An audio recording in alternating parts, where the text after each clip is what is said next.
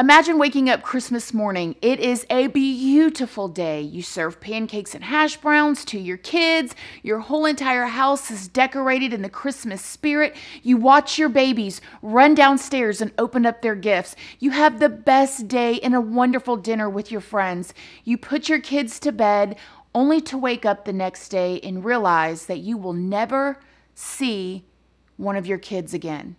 In today's video, we are going to be talking about the very famous, highly requested JonBenet Ramsey case. Before we get into it, though, I do want to let you guys know that this video is for entertainment purposes only. Please remember to be kind to everybody everywhere in your everyday life, in your home, in the grocery store, and especially in the comments section down below.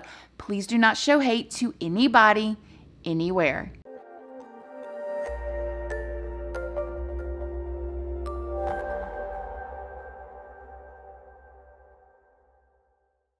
Good morning, my lovelies, my beauties, my friends. My name is Christina and welcome to my channel. If you're new here, thank you so much for clicking on this video. I really hope that you will subscribe, stick around, take a chance on hearing some things that I have to say. And if you are a returning subscriber, y'all already know, y'all are my babies. So good morning, good morning, good morning. How is everybody doing today? I hope you all are having an amazing day. So in today's video, we are going to be talking about the very highly requested JonBenet Ramsey case. You guys have requested this everywhere. Y'all are up in my DMs on Instagram, down in the comment section. Even my Patreons have been asking me to do this video.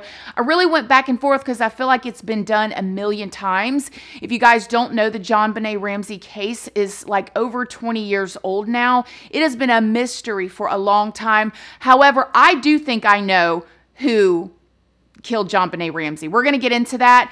I'm sure you guys know the story. I am going to tell the story, not with every single detail, because like I said, I'm sure you guys know. And then I want to go over some weird things, some things that I'm suspicious of. We're going to dissect some stuff, and then I'm going to tell you guys exactly who I think did it. And I do think I know who did it, because I'm a detective, obviously. I know everything. If you guys don't already know me, though, hi, my name is Christina. I do have a second channel, which is Casually Christina. We do things more casually over there. I also have a Patreon. My Patreon is for 18 and up. It's more personal story times. We go live. It is a good time if you're 18 and up and you'd like to join. We also have a podcast with new podcast episodes coming soon. You guys hang tight. I also have an Instagram if you want to keep up with my shenanigans on a daily basis. Enter at your own risk, and all of those are always linked down in the description box if you'd like to come and check me out. So, JonBenet Ramsey, if you guys don't know, the beautiful little 6-year-old who was brutally murdered in her own home back in 1996. So let's just start from the beginning real quick and refresh you guys on the story. In 1996, in a small town in Boulder, Colorado. Now this town was like, I think they said 25 miles every which way.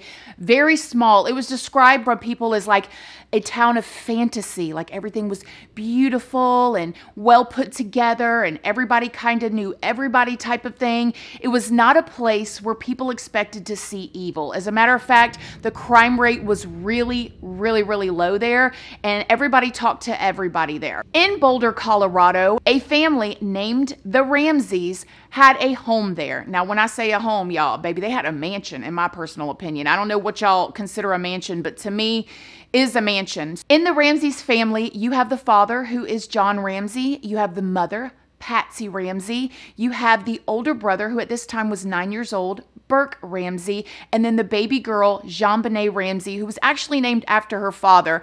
His name was John Ramsey, and they named her JonBenet, and I think that's so unique and so beautiful. And JonBenet Ramsey was 6 years old at the time. Now, the personalities of the family: the father, John Ramsey, was a very well-known, well-to-do, as you guys would say, what we call around here rich or wealthy man. He was a CEO of a pretty large company, and it was also said that he actually even had his own little small business. But when I say small business, this small business had its own private jet. He wasn't playing around, okay? He made quite a bit of money. His wife, Patsy Ramsey, was really, really known in the town. Like, she would do like all these skits and plays and was just very poised and well put together. Loved to decorate. As a matter of fact, in their home, she would decorate the whole entire home for Christmas and let the neighbors like walk through and do a tour in their winter wonderland of the home. And you guys, when I say this was a family of four, okay, a mother, a father, two small children, 9 and 6 years old, and they lived in a 15-room house. It was over 7,200 square foot. Woo, that's like 7 of my homes, okay? 5 big bedrooms, 6.5 bathrooms, and the whole, it was 4 stories. It had the, well, what they considered the 3rd floor, which was basically like a whole entire apartment, which was the Mr. and Mr. Ramsey's bedroom. Humongous was the whole entire 3rd floor. And then you had the 2nd floor. The 2nd floor was where the kids had their bedrooms, and you had the 1st floor, which was like the big old kitchen, the living rooms, all of that good jazz. And then the very, very, very bottom floor was the basement. And the basement was like as big as a house. It wasn't like a basement room. It was like a whole nother apartment basically down there. So there was 4 stories, humongous house. And she would decorate the whole entire house for Christmas. Christmas trees in every single room, goals, you know, just beautiful inside and out. Now, little Burke, who was 9 years old at the time, was described as like a quiet, shy kid, kind of stayed to himself. And then you had JonBenet. Now, JonBenet was the princess. She did like all of these beauty pageants. And you guys, when I say she did beauty pageants, she was dressed to a T. She was basically her mom. She was just like her mom, outgoing, loved to perform, beautiful. Now, it was said that the father, John Ramsey, actually felt a little unsettled and uncomfortable at these pageants, that he thought that, like, you know, they were dressing the girls up a little bit too much. But nevertheless, his wife was in pageants when she was younger, and she loved dressing her daughter up and doing this with her, especially since, you know, Burke was like kind of the shy and quiet one. So Patsy got to really just like have her girl time with her baby girl, JonBenet. Now that I have refreshed y'all on who the family is, let's talk about what happened. So in 1996, on Christmas morning, it started off just like every other Christmas morning for the Ramseys. Like I said, they had their house completely decked out with fa-la-la-la-las, right? And the kids woke up. They ran downstairs to see what their presents got. You could just imagine, you know, in this family, they probably ran downstairs. They saw the gifts everywhere.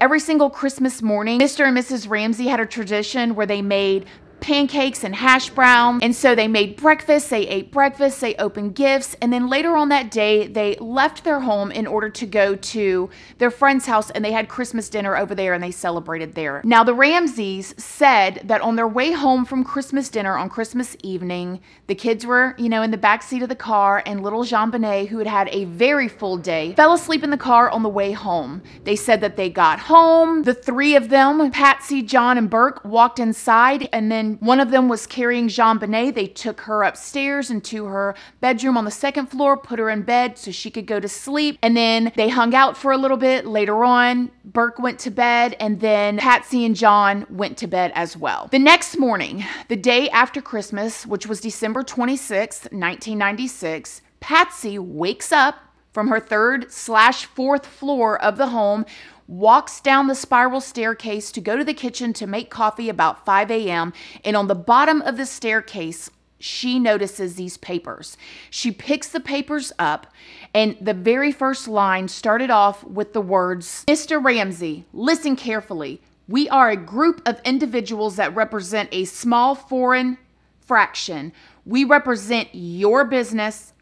We respect your business, but not the," I cannot read that word, "that it serves. At this time, we have your daughter in our possession. She is safe and unharmed. And if you want to see her, 1997, you must follow our instructions to the letter. You will withdraw $118,000 from your bank account.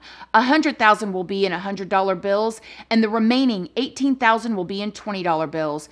Make sure that you bring an adequate size." And then the note goes on and on and on. So the ransom note was 2.5 pages, 3 pages long. Of course, Patsy freaks out. She sees the note. She is completely frantic. She sees that her daughter is gone. She wakes up her husband, and they call 911. Here's part of the 911 call right here. We have a kidnapping. Hurry, please. Explain to me what's going on. Are you Patsy Ramsey, I'm the mother. Oh my God. Please. I'm sending an officer over, okay? Please. Do you know how long she's been No, gone? I don't. Please, we just got out and she's right here. Oh my God, please. So of course she's upset. The whole entire family's upset. They say that 2 minutes after she got off the phone with 911, she called her friends in the neighborhood. Like, remember, you guys, she used to do like tours of her house for Christmas. I mean, she let the neighbors walk all up in her house, touring, looking at Christmas decorations, small town, everybody knew everybody. So she calls her friends over like, listen, JonBenet's been kidnapped. We need you guys here so we can search, have a search party, whatever. So now her house is filled with her friends and her neighbors. The next thing you know, the police show up. The police do a quick, swift search. They're sitting around waiting. Now, in the ransom note, it said that they were going to call back. The ransom people, the small group of individuals, was going to call back later that day between 8 a.m. and 10 a.m. So they had a 2-hour window that allegedly these kidnappers, these ransom note, this small fraction or whoever they were, the group of individuals, was going to call back at the house, tell the Ramseys where to drop the money, and then they were going to give them their daughter back. However, while the cops were sitting there waiting and all the neighbors, the call never came to drop the money or find out where they were going to drop the money. So around 1 p.m., the cop or the investigator that was at their house said, hey, listen, it's 1 o'clock. Like, why don't you just walk around and search the house and see if you see anything that's missing, out of place, if anybody's taken anything that we can use as evidence. Yes, I know. This is already, y'all are like, what? We'll get there at the end. So when the cop tells them to do that, Mr. Ramsey and one of his friends, they decide they're going to start at the basement, right? They're going to start from the bottom to the top. And Mr. Ramsey goes down into the basement and everybody hears a scream. And the scream was Mr. Ramsey saying, my baby. And then he comes up the stairs carrying his little 6-year-old baby girl in his arms. And when he made it up the stairs, an investigator met him, this female investigator. And I see John Ramsey carrying JonBenet up the last 3 steps, and my mind exploded. I ordered him to put JonBenet down, and he asked if she was dead, and I said, yes, she's dead. Now, this investigator has given interviews since then, and she said that she saw something strange in Mr. Ramsey's eyes that she will never forget. She said, as a matter of fact, after she made that eye contact with him, which she called nonverbal communication, she said that she made sure she had her piece holstered to her side because she really felt like they may not all make it out of that house alive. She was very unsettled by the look that she saw in Mr. Ramsey's eyes. So here we are at this point. You guys know the story. You guys know what happened that day and how they ended up finding JonBenet. Now let's talk about some details of the crime scene. The part that I forgot to mention earlier is that when Patsy found the ransom note and she called her friends over, while they were all sitting there waiting for the cops to come, they were passing the ransom note around, reading it. Okay, so everybody's getting their fingerprints and stuff all over this ransom note.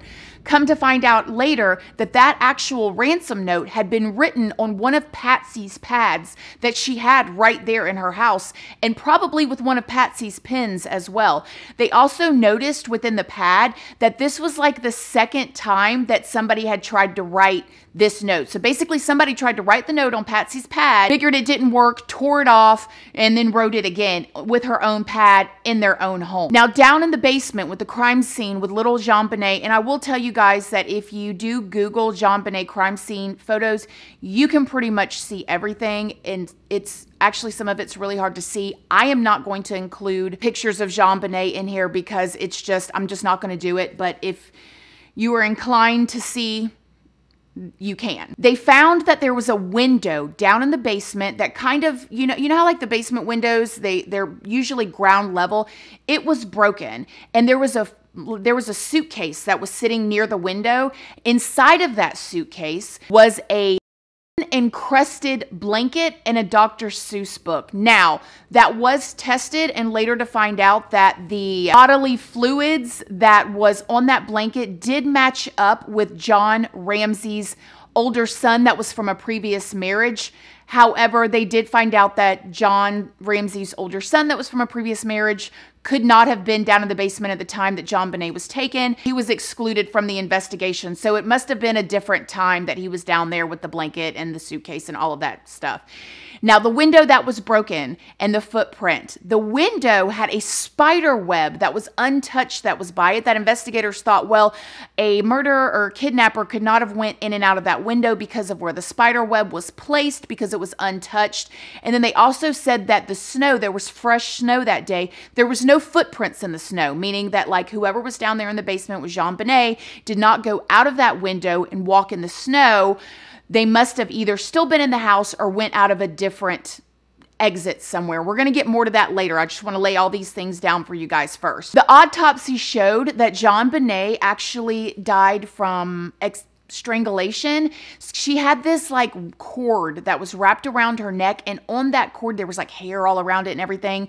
The end of it was part of a paintbrush that was attached to it, and that paintbrush actually came out of Patsy's art kit. So it was her art kit too that was involved in this some way, somehow. Little JonBenet Ramsey during the autopsy was also found to have had a big blunt trauma to her head. Her skull was completely fractured, like somebody had hit her in the head with something really, really, really hard.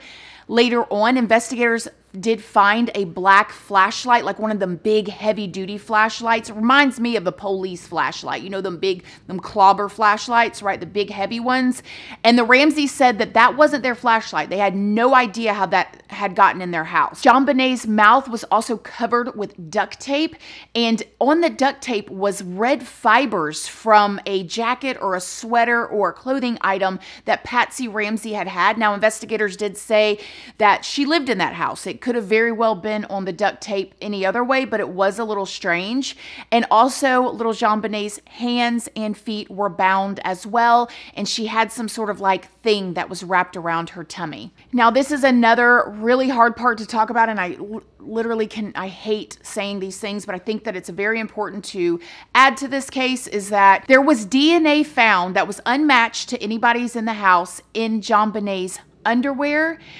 But, however, there was no male bodily fluids down there. So a lot of speculation started going around that little JonBenet, whoever it was, could have, been somebody that wanted to touch her in that way, that maybe it was a pedophile or a child, that type of thing. Now that you guys know about that part, there has been a lot of theories that's gone around. One of the main theories that went around was that the brother Burke did it. Now there's a couple of reasons why people thought the brother Burke did it. One reason was when they did the autopsy, they found pineapple in little baby girl's tummy, in JonBenet's tummy.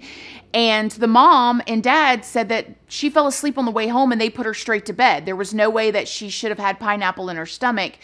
But they did find in the kitchen there was a bowl of pineapple and milk, and I guess that they eat the pineapple and milk like that there, and that on that was the fingerprints of Patsy and Burke. So there was like this theory going around that JonBenet woke up, she come downstairs, they're sitting there eating the pineapple and milk. JonBenet grabs a piece. Her brother gets mad, grabs that flashlight, clocks her on the head. The family freaks out, and then they stage everything in order to protect their son.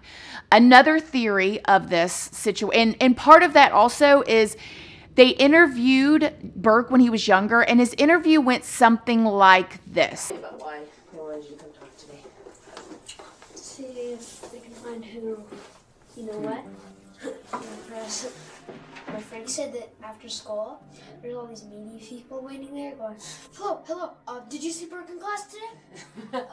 No, I did not. I think he was absent. Huh. Oh, thanks. Huh. So do you feel like you're pretty safe? Yeah. Yeah? Do you ever worry about it? Not really. No? I'm usually just playing my Nintendo. Yeah. Well, what about for you and your parents? Okay. My parents are sometimes crying. Yeah. But I'm basically just going on with my life. What do you think happened? I know what happened. I mean, when she got killed. How do you think that happened? I think, well, I asked my dad, where did they find her body? And my dad said I found it down in the basement. And so I think that someone took her very quietly and tiptoed down the basement. And then maybe took a knife out. And then, or something like that. Do you think that's how she died? Or maybe a hammer in the head. So people thought that was strange, the way he was reacting as a little 9-year-old child, but we're going to get to more of that later, okay? Also, Burke did do an interview with Dr. Phil. Now, I cannot put Dr. Phil's videos in my videos because Dr. Phil's team does not play, honey. They be claiming left and right, but I will leave it linked down below. But during the interview, which was the only interview that Burke has ever done, and he did it as an adult, and it's alleged that he was paid also to do that interview, but I mean, I don't know. Anyways, when he did the interview, he was smiling like really awkwardly while he was talking. And a lot of people thought that, like, why would he be smiling while he's talking about his sister's, you know, murder and all of that? And we will get more to that later. So those are reasons why people were really thinking that Burke did it.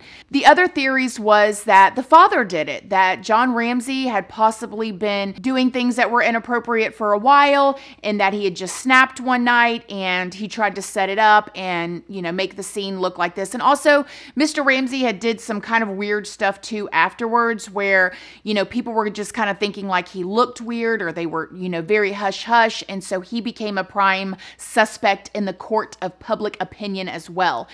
And then also Patsy. Patsy was also kind of blamed too. One of them being because she did this interview with CNN right after her daughter's murder. And she looked kind of like...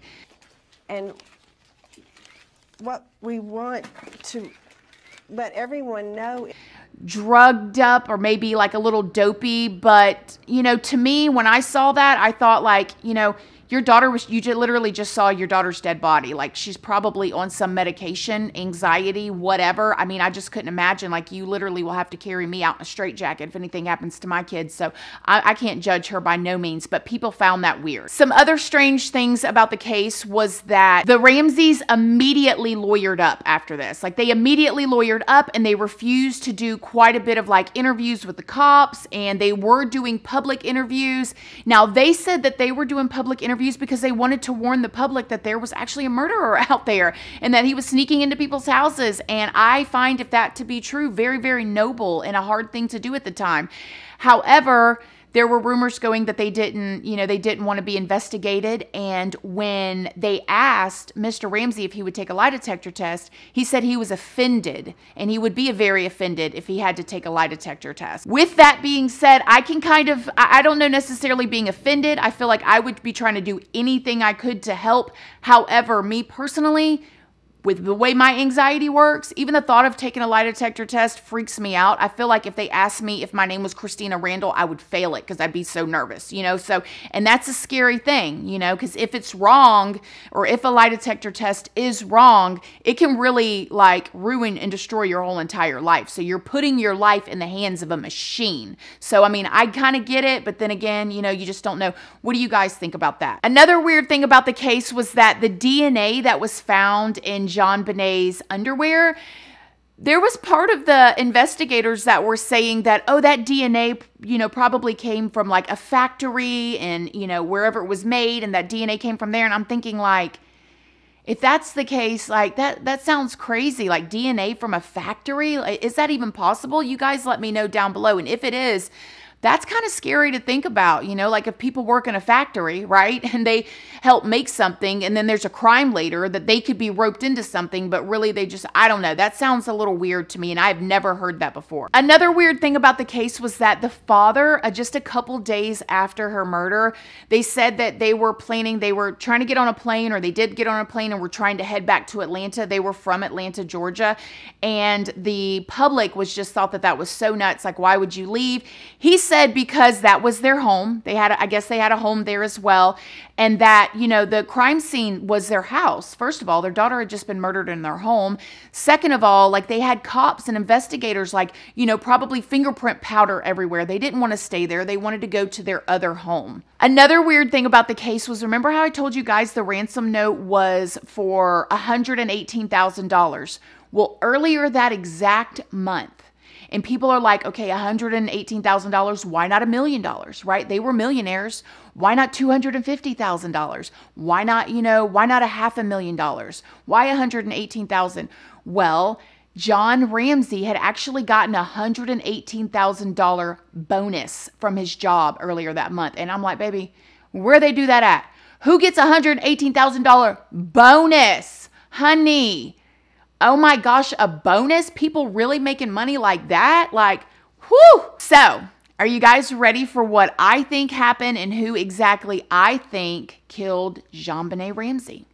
Now, this case really gave me a headache for the longest of time. And I just want to let you guys know right now that I'm going to say some things in this last ending segment of this video that's going to make some people mad. So just know that I love you. It is going to be out of love and it's my opinion. And if you're easily offended, just stop the video now because it's coming in a little bit, okay? Like I said, previously this one really gave me a headache, but after doing and diving into the Golden State Killer case, which is this video right here, if you guys have not seen it, go watch it. It completely changed my outlook and perspective of the intentions of people that want to hurt others, take advantage of others, four-letter R word others, murder, you know, all of that stuff, okay? The Golden State Killer did things that nobody had ever seen or thought of before. I personally do not think that JonBenet Ramsey was murdered by her father, brother, or mother. I do believe that somebody did the ransom note. And let me tell you guys what I think. I think that they were very open. Their house was open. They were letting strangers walk all up in their house to do a tour, which, honey, I just can't. I mean, I get it. This was back in 1996. Things were a lot different then. There was no internet that's in your face telling you guys every crazy thing that people does. You know what I mean? And they came from good backgrounds, John and Patsy. So they're not thinking through what, like our trauma brains, us that's been through crazy stuff. We thinking like, I don't trust you. They didn't think like that because they didn't have those experiences, right? But nevertheless, they're letting people all up in their house, okay? I think that some very sick person got in their house. They lived in a 15-room, 7,200 square foot home with just their family. And then I think there's Melinda. I think there was other people that were there too. But nevertheless, it's like an enormous mansion, okay, with 4 stories. You mean to tell me that somebody could not be creeping around in their house probably for days without them even knowing it? There could literally have been a squatter in their basement and they would not even know it because the house is so big. Okay, even my house, it's a 3-bedroom split floor plan. I'm on one side, my kids are on the other. However, and this was long before I started doing YouTube, I got cameras everywhere on the inside and the outside so I can watch everything at all times, right? But back in 1996, it wasn't like that. So I think somebody knew that they had money, probably saw JonBenet was probably a pedo, okay, a chomo, had his sick fantasies or whatever, got in their house, and I think this person creeped around in their house more than just this day. I think he was probably in his office. I think that's how he found out how much he got for, I think it was only one person. I think that that's how he found out how much his bonus was. He's probably looking through papers. I think that's how he got the notepad. I think that's how he had time to write it. I don't think that the killer was actually planning on killing her either. I think that this man snuck in the house because, see, that's what the Golden State Killer did. The Golden State Killer would go in people's homes, and that was before this. Maybe he got his inspiration from that guy, right? He would go in their homes and scout out their stuff before he actually went back for the crime. And in those homes the Golden State Killer did, those homes were a lot smaller than the Ramsey's homes. I mean, come on. I think what happened was everybody went to bed that night. I think maybe JonBenet came downstairs skipping. She fell asleep early, maybe to get something to drink, maybe saw the pineapple, maybe grabbed a bite, right? And I think he snatched her right there, because you got to think, they're on the second floor or the first floor, whichever you want to call it, in the kitchen at this point. Mom and dad are on the third floor, way up there, okay? And then he can take her one floor down into the basement where nobody can hear her. And I think that he went to go strangle her to keep her quiet, tied her up. I think he was planning on getting the money, okay? Had already written the ransom note and was thinking with the ransom note, if I tell them I'm going to call between 8 and 10, that'll give me enough time to get far away from here before they call 911 if I tell them I'm going to behead her and all of this stuff, right? Because at 2 a.m. in the morning, on the day after Christmas morning, before that they found her, the neighbors, the next door neighbors, said they heard a little girl scream and that it disturbed the woman so bad that she woke up her husband, and they listened. Now, they did a reenactment during the investigation, and and down in the basement, they had somebody scream or whatever, and come to find out that down in that basement, you could hear the scream at the neighbor's house, but you couldn't hear it all the way on the top floor in the parents' house. So I think why he put that thing around her, tied her up or whatever, when she screamed, he took whatever he did, knocked her in the head to get her to be quiet, and then that was it. And then I think he still went out that window. And it snowed later, and new snow went on top of it. And the way that the spider web was, first of all, spiders can literally spin a web overnight. It happens every single night. It doesn't take days to do a spider web. There's been times I've walked outside and there's a fresh spider web on my car just from the night before. Anybody else? Is it just me? Also, though, the way the spider web was, it was just in the corner. I mean, I don't know. I think he went out, and I think that there were so many mess ups in the investigation that he got away with it. And I also think that it became so huge that he probably didn't do it again. He probably would have. He or she, whoever it is. I'm assuming it was a he. Sorry, guys out there if I'm just judging, but that's just in my brain, right? But I think that it got so big that he probably got spooked and didn't do it again. But I do not. And then if you guys don't know, there was actually 2 different people that came forward and admitted to doing it. I don't really know if I believe that or not, but I think it was some creep that had been watching JonBenet and knew that he could get up in that house and did. And he could have, like I said, he could have been in that house for a week and that family would not have known. Now, back to Burke. I know a lot of people, like, they saw the little, like, interview with Burke and they thought that, man, he acts weird. Look how he acts.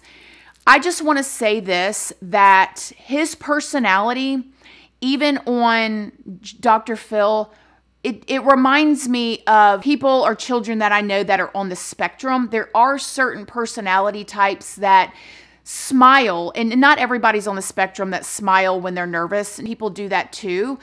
But I have, been in contact, and people that I love very, very, or a person specifically that I love very, very much that's in our family that is on the spectrum, that, if he gets in a certain amount of trouble, like, he smiles just like that. And it's not because he thinks it's funny. It's just the way that he reacts. And when I saw the interview and the interrogation, that's what I thought. I didn't see a killer child. I saw somebody that was very uncomfortable, that may not know how to express their emotions in the same way that we do. I also think that's why Patsy and John Ramsey protected little Burke so much. They didn't want to put him in harm's way by having him come out and do interviews and stuff like that, because maybe, like I said, his emotions and his reactions aren't like some of ours. A lot of people thought that Patsy wrote that ransom note and all of that, and I don't think so. I just think that they were multimillionaires, and that if something did accidentally happen with Burke, they had the money to hire the best lawyers and the best teams to get him off in any way, especially with him being a child. And also, with that money and them being able to hire lawyers and protect themselves, it'd be very foolish for one of them to do something to JonBenet and then use all of their own items in their home, like their pads, their pens, fingerprints everywhere. Like, I just think that they would not do that. They had the resources to, not do it. It would be foolish for them to use their own stuff in their own home. So I really do not think that they had anything to do with it. I think especially after watching the Golden State Killer, people can do that. People are capable of that. A lot of people were saying, like, who would do that? Who would go into their own home? Who would plan all that out? Well, the Golden State Killer did it and got away with it for 40 years. Okay? Over 100 houses that man went into. Like, it does and it can happen. Now, for the part that I think is really going to make some people mad here, but I got to say it, you guys. I've got to say it, okay? A lot of people were harping on the Ramseys about putting this little girl in these pageants, saying that it is over-sexualized for children, and the pageants are da-da-da-da. But let me tell you guys something. Y'all don't want to hear this. I love y'all. This is out of love. That's how I feel about TikTok, Instagram, and the internet nowadays. Let me tell you, I love my little babies out there, okay? Although I don't let Jaden, my 9-year-old, free run to YouTube or anything like that. But I get comments all the time from kids. Matter of fact, sometimes I get DMs from kids over on Instagram saying like, hey, Christina, you know, I'm 10 years old. I love you so much. And I always think when I see those messages like, well, I love you too. However, like, a 10-year-old should not have free range to Instagram like that. It's scary. Did you guys watch this video right here? That was on a kid's app, okay? Y'all don't even want me to talk about TikTok because that's a whole video and I'm really going to lose some subscribers, okay? When I see 10, 11, 12-year-old little girls on TikTok singing WAP, okay, where do you think the pedos are going nowadays? Okay, they don't have to sneak into your homes. They don't have to break into your houses. They don't have to scope you out like they used to have to 30 years ago. Now they can just pick up their phone and they can find your children. You guys, we got to do a better job. Okay, we have to do a better job. So I love you guys. But in my personal opinion, friend to friend, and I ain't no perfect parent, just so you guys know, I am not a perfect parent, okay? I'm still just trying to make it just like we all are, but friend to friend, don't just give your little kids phones and the whole entire internet and anybody they want to talk to at their fingertips, because there are real scary people out there waiting to prey on your children. So, anyways, I love you guys. As always, please do not forget to like this video. It's a free way that you can help your girl out. And until next time, I love you guys so very much. And I'll see y'all in the next video. Bye. Love you guys.